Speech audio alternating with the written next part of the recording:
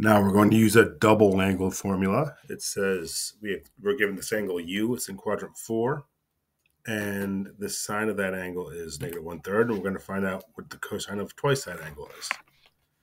So first of all, we're going to draw our triangles just like we did when we were doing it with sum and difference. U is this angle right here.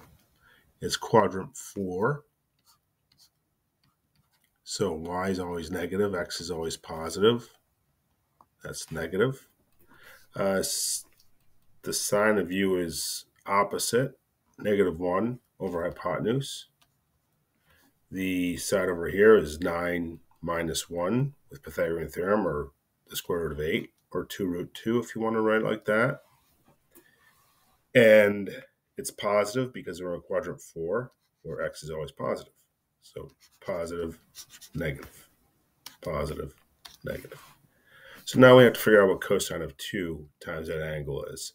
So we're going to refer to the double angle formulas. They are right.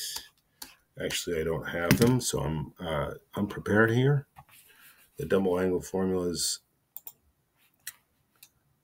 are these. One second. I want you to see them because there's a few for the cosine that you're going to see. So I thought I had it ready for you. I do not. Here we go.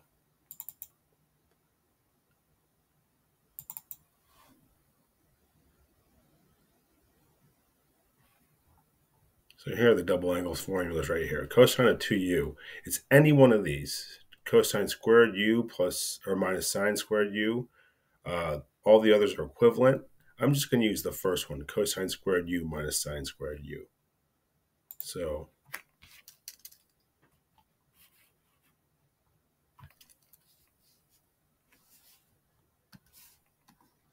cosine of 2u is cosine squared u minus sine squared u.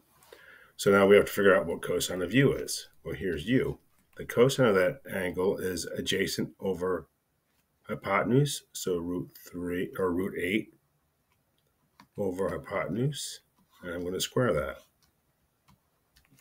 Minus sine squared of u. Well, sine of u is opposite over hypotenuse, and I'm going to have to square that. So when you square the root of 8 over 3, root of 8 squared is 8, 3 squared is 9. And for the sine, -1 squared is +1, 3 squared is 9. 8/9 minus 1/9 is 7/9, and there you go. Pretty simple. Just be careful when you're squaring. Make sure all your negatives are in order, your positives, and so on. But that's pretty much it.